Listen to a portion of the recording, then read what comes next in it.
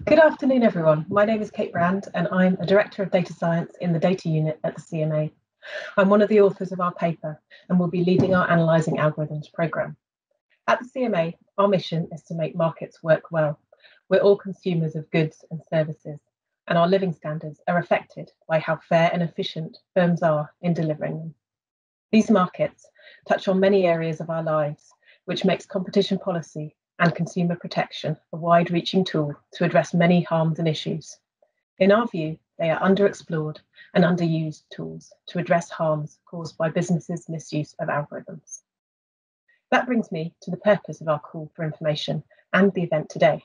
We want to start a conversation between technologists and competition and consumer protection communities.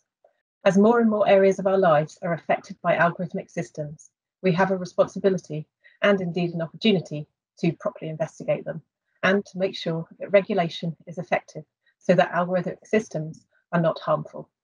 We would like to raise awareness among the technology community about the type of issues that we could help with and to encourage interest from people with relevant skills or knowledge about harmful practices that we should address.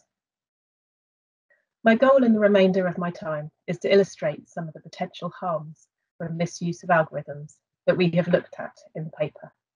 Those that I'm covering today will be highlighted on the slides. As Stefan mentioned, although some of the harms are relatively well known, others are far less explored, and we think they need more attention. I'm going to begin by discussing direct harms to consumers. In the paper, we identify 4 broad categories of consumer harm: personalised pricing, more general non-price personalisation, algorithmic discrimination, and unfair ranking and design. In this section, I'm going to discuss personalised pricing in more detail, but then pick out a particular practice and example for each of the other 3. The first potential harm regards personalised pricing. So what is it? This is where different prices are shown to different consumers, either directly by showing them different advertised prices, or in less direct ways that achieve the same effect. So why might personalised pricing be a problem? Well, it isn't necessarily a problem in itself. People can always go and shop somewhere else if they don't like it, right? But it can be a problem where there is a lack of transparency or where there is a lack of alternative providers, which is more likely where there is insufficient competition. And of course, the potential to do this more successfully is growing, because algorithms can be used to exploit the vast amounts of data that now exist on individual consumers' online behaviours and better determine what they might be willing to pay for something. So do we think that this is actually happening? Well, the most recent evidence is that advertised prices are not widely personalised, although I should caveat this to say that the studies we're aware of are a couple of years out of date now, and these things can change quite quickly. When these practices have been uncovered in the past, there has been quite a fierce consumer backlash, which suggests that companies are quite wary of doing this in a way that consumers can actually pick up on. However, we think there are a number of other more subtle practices happening that are likely to have the same effect. One of these practices is where companies send discounts or promotional offers to more price-sensitive customers, but don't send them to those they think would be willing to pay the higher prices. This, of course, has the same effect as using personalised advertised prices, but less customers get upset with them. Another practice is where companies can personalise prices in services that are difficult to compare to each other. A good example here is in ride-sharing platforms like Uber, where a customer is set a price based on multiple factors like length of journey or time of day, so that it's hard to know if your personal information is being used to personalise that price to you. Multiple press reports have speculated on whether ride-sharing services like Uber personalise prices based on things like your payment method, or even on if your phone is about to run out of charge. And finally, personalised ranking is also quite prevalent, and this can be used, for example, to make more expensive options more prominent to consumers who are less price sensitive. These practices can effectively achieve personalised pricing, but they are less well known and more difficult to detect. We think it would be helpful to continue to develop better and scalable techniques to detect and measure personalised pricing. Of course, personalisation can be applied far more widely than to just prices. In the paper, we discuss two important types of non-price personalisation shown here. As a reminder, the practices that I'm going to talk about today are highlighted in blue. So I'm going to discuss a type of non-price personalisation, which we've called manipulating user journeys. This is where a customer's journey through a website or an app is personalised to steer users through a website or app in a way that benefits the firm, but that may harm the consumer. An example that we are aware of is the practice of manipulating app ratings and reviews. This is where an app developer can use algorithmic systems to personalise a customer's journey through parts of the app to achieve better overall ratings and reviews on an app store. So as I've just discussed for personalised pricing, firms now have access to large amounts of data on their customers' characteristics and online interaction history, and they can use this data to predict things about them. In this case, they can predict how likely a customer is to give a positive rating. They could then, for example, send a pop-up message to those users more likely to give a positive rating and at the most opportune time, of course, and provide a useful link to rate their app. But then they could simply not ask those users that they think would give them a lower rating. The overall effect is higher ratings and better reviews for the business. We suspect that this practice has led to ratings inflation and less useful and informative ratings for consumers generally. Such practices also hurt consumers because they are less able to identify better quality apps, and firms face weaker incentives to keep their apps high quality. Of course, this is only one example, and you could imagine many other use cases where customer journeys are manipulated. We suspect it is becoming increasingly used in more sophisticated ways that consumers are totally unaware of. This is an area that we would be particularly interested in hearing about from others. Given its importance and scope for significant harm, we've pulled algorithmic discrimination out as a separate category.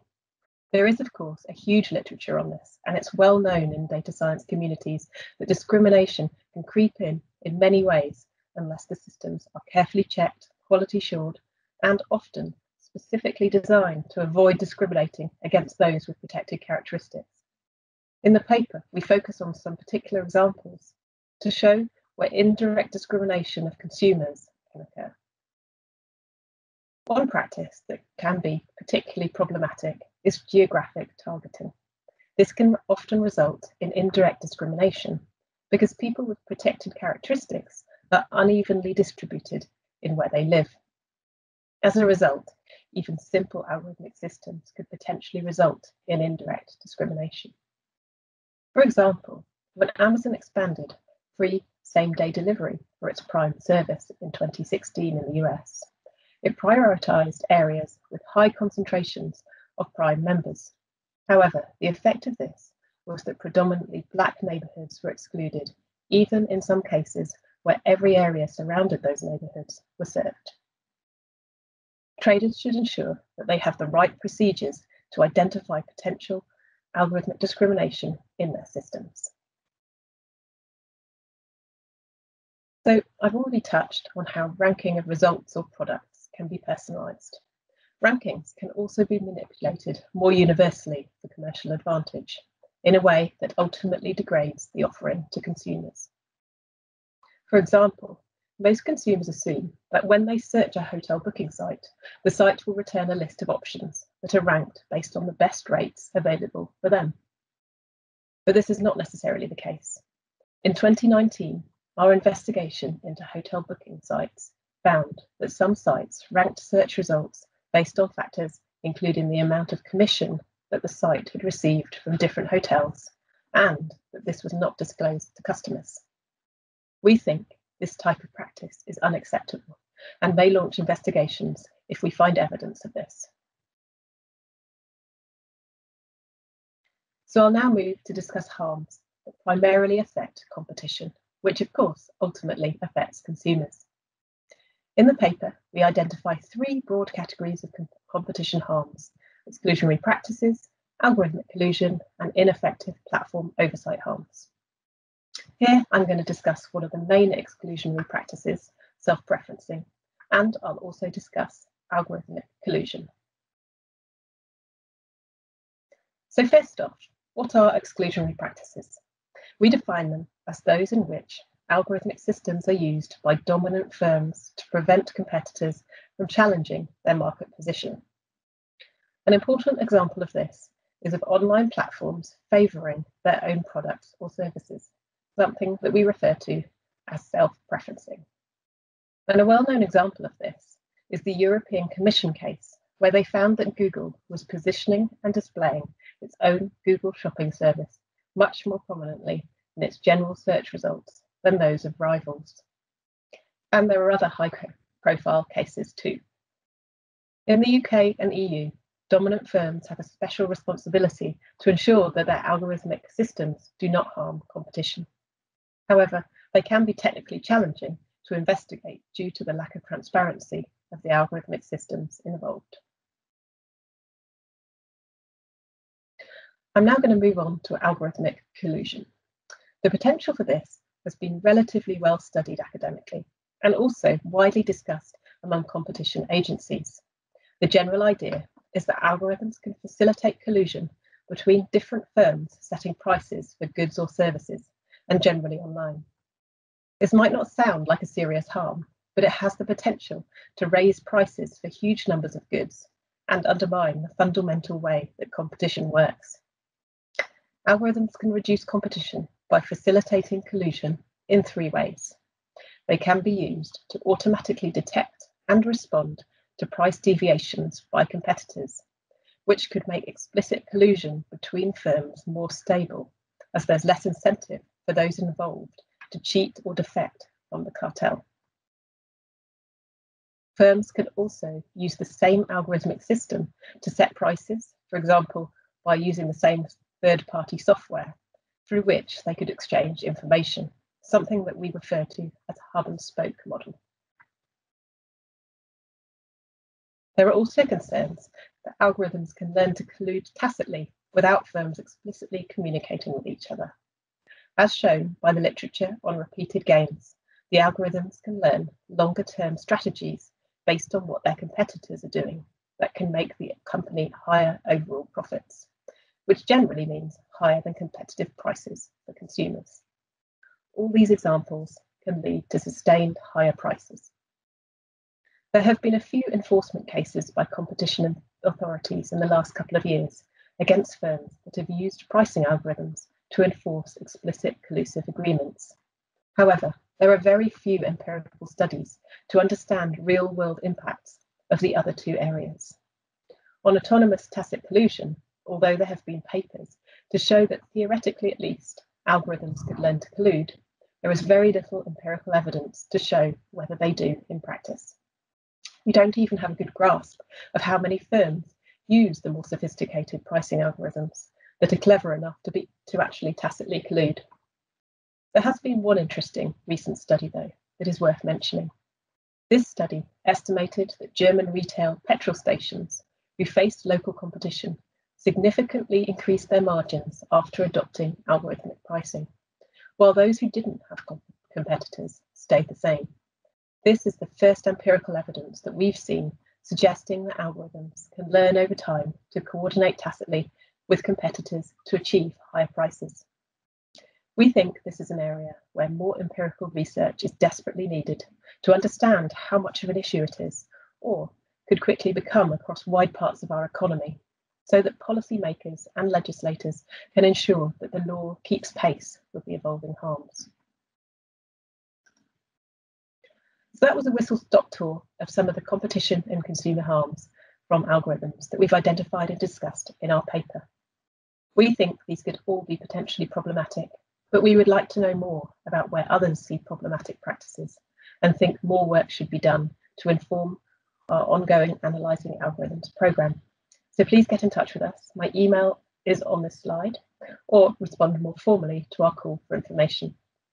Thank you for listening, and I'll now hand back over to Stefan to introduce our panel members.